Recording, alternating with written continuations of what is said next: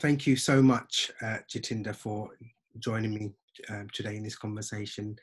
The current situation in America seems to have exposed underlying racism again in our societies. And I know that when you set up Tara Arts 42 years ago, or 43 years ago, it was in response to a racist murder of Gurdeep Singh Chaggar, and you worked with your friends to set up as a form of activism.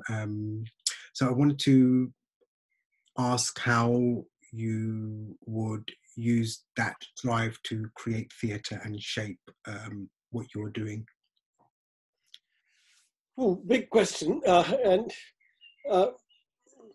I mean, I think the first thing I'd say is that clearly what's going on in America right now is something that is extremely tragic and certainly reminds so many of us who are not white-skinned of the horror that surrounds us in certain societies.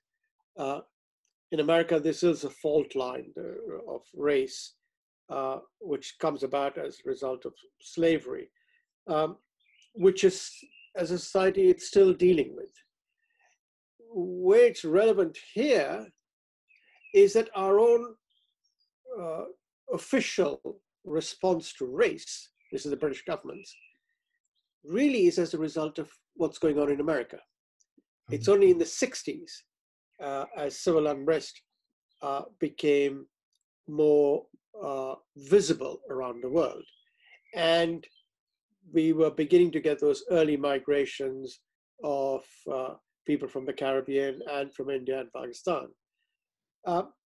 It's at that point that people start to kind of think, oh my God, we might have a kind of problem here as well.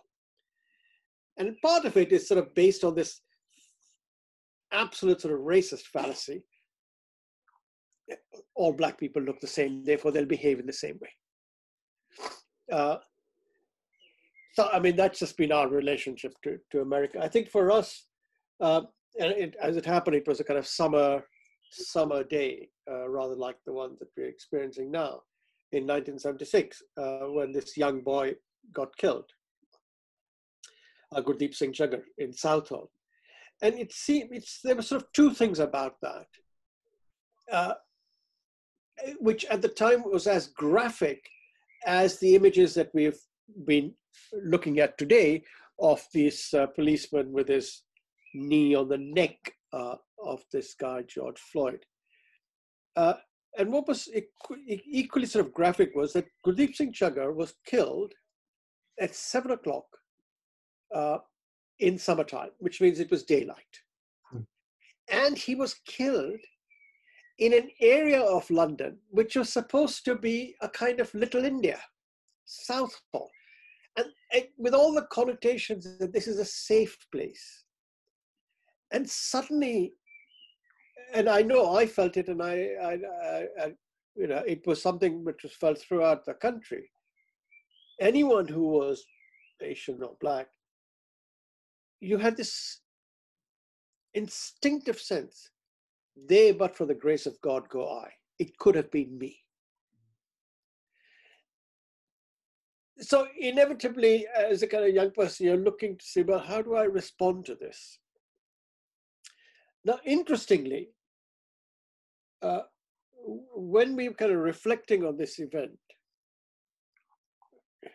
we said two things to ourselves. One is that racism is not our problem. We may be the victims of it, but we did not create it. And the second is that racism is not a policy. It's a cultural matter. It's in the air. You ain't going to change it simply by saying, don't do it, or legislating against it. It is a bent of the mind. And therefore, it's an act of imagination.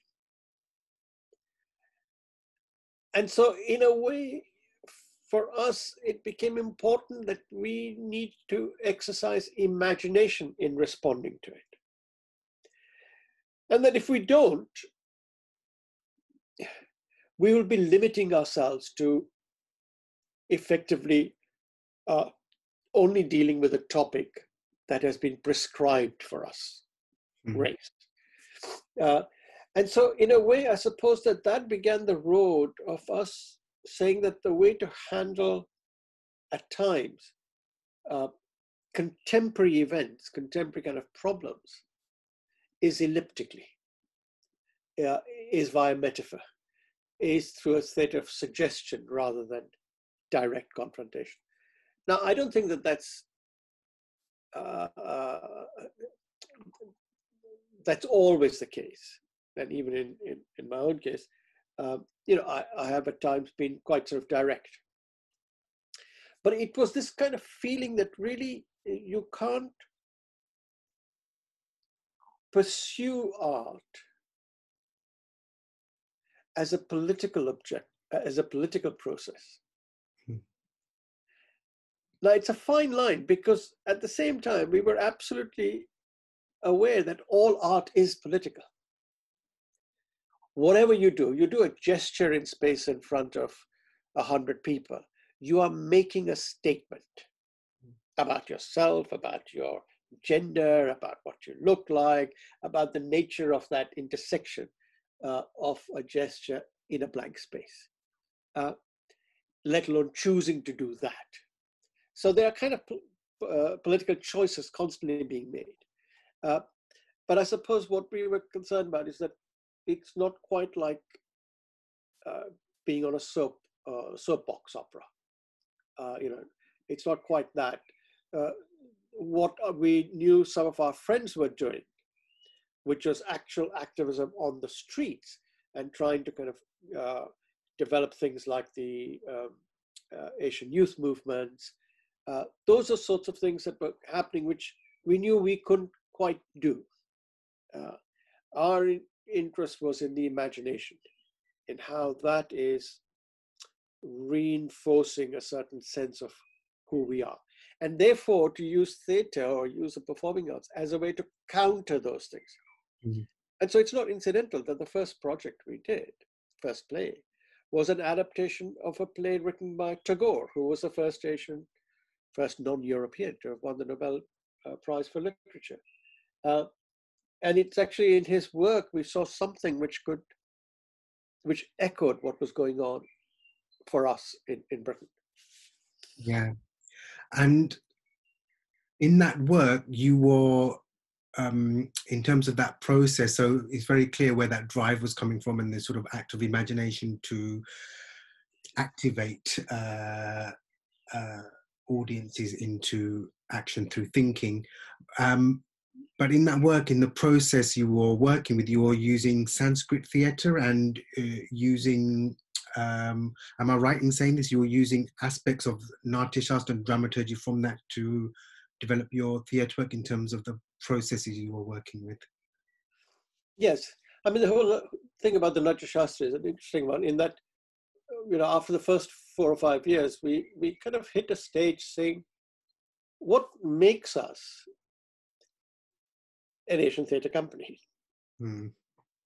And truth be told, the only thing that sort of, at the moment we could say defines the Asian theatre company is the fact that we are all of the same color. But actually, we're not putting our own languages on stage. We are not using forms which may not be the same as European forms. And that's really what led to an investigation.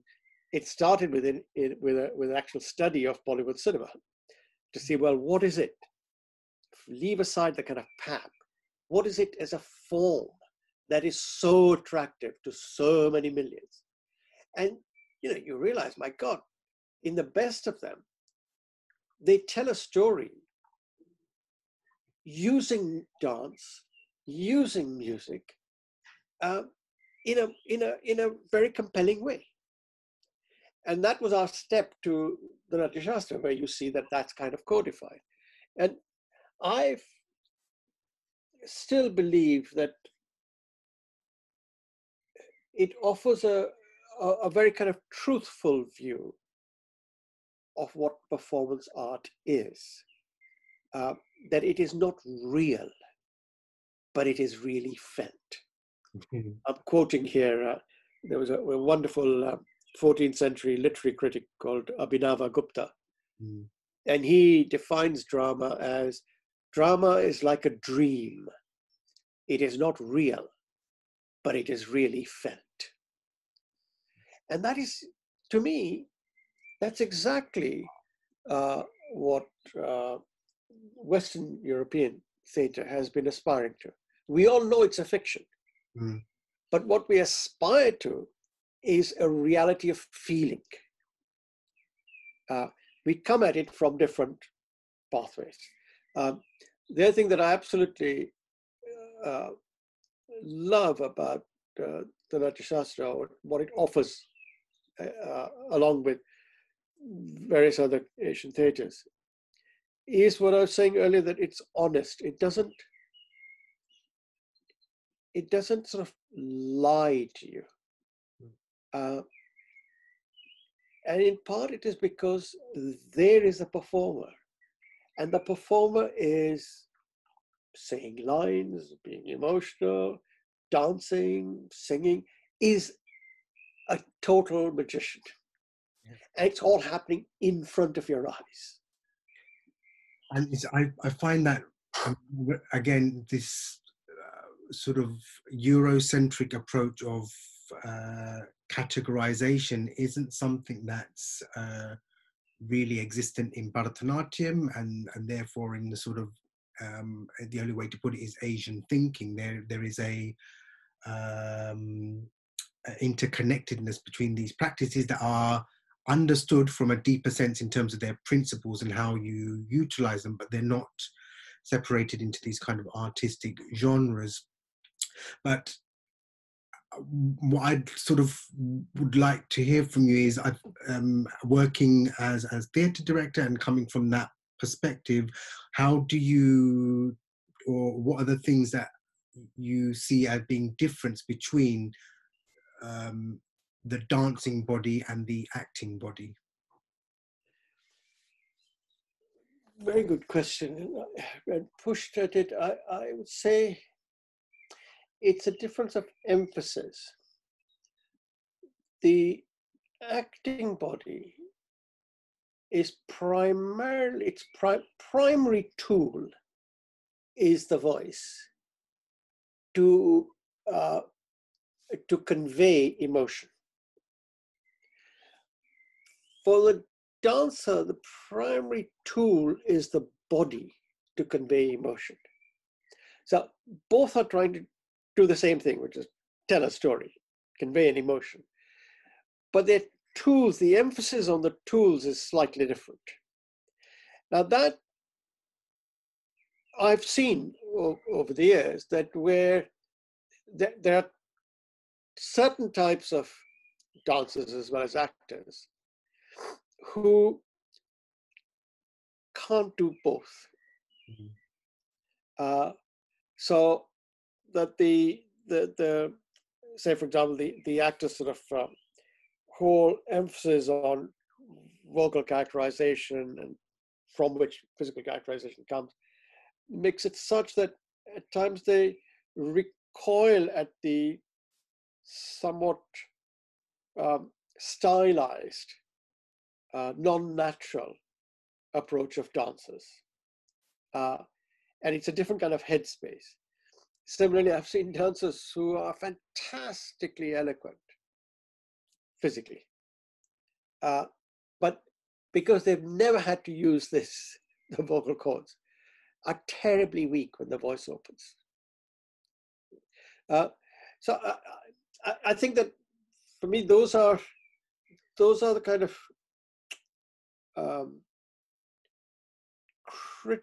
amongst the critical sort of points of difference. We both work in a three-dimensional space within which to try and convey emotion. Both are also not emoting for their own sake, but for the sake of a spectator. Mm. Yeah. There's no point in me crying. And that's why a lot of directors say to actors, don't cry on stage. Mm. That's not the job. The job is to make the audience cry. Absolutely. But that's really what we're about. We're about trying to convey a mood, a feeling, a story to an audience where we become a vessel. And for me, that notion of the vessel, which in Sanskrit is patra, again coming from Natya Shastra, I think is one of the most magical of all concepts. Mm. That performers, I've always believed that they are the only magicians, the only priests of humanity. And that is because they have, through a combination of natural talent and training, made themselves into a vessel which can convey the words or the feelings of someone else. And that's such a powerful, and such a difficult thing to achieve, which is why I think there are no more skilled people than performers. Mm. And just coming back to the way you're working, in terms of the work you've developed over the last 4 decades, how have you seen the shift in your practice, and what has that entailed? And I'm sort of particularly keen to hear from it in terms of a practice, in terms of your areas of focus as you moved through, because every artist evolves as they're working, because their areas of interest start to zone in, if you will. I'm just very curious to hear, over 4 decades, how that has been shaped for you. Yeah, I think in part I was fortunate in that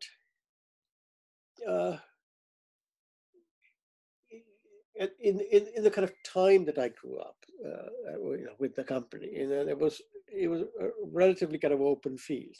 There was no one else around, so you actually just continued to pursue things that were of interest to you. And so that meant that there was a lot of work which was also very contemporary, whether it was looking at immigration or school and so on and so forth, but also that you were able to look at the classics. And I'd say that for me now, more and more, it's that's the most enduring thing. Either the classic in itself or as an adaptation to now. And part of it for me, is that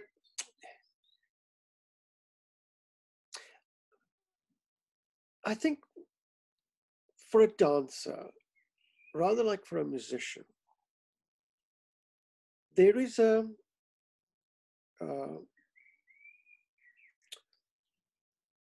technique. Either you can do it or you can't. It's as simple as that.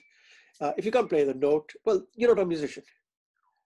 If you can't do a plie, you're not a dancer, or whatever other kinds of forms. I know there are different forms of dance, but basically, if you can't follow rhythm, you're not a dancer. End of the matter. For an actor in the West, there is no system. It's kind of wide open. Yeah, you can follow Lecoq, or you can follow Stravinsky or Stanislavski, but it doesn't like. It's not like in lots of parts of Asia with the traditional forms.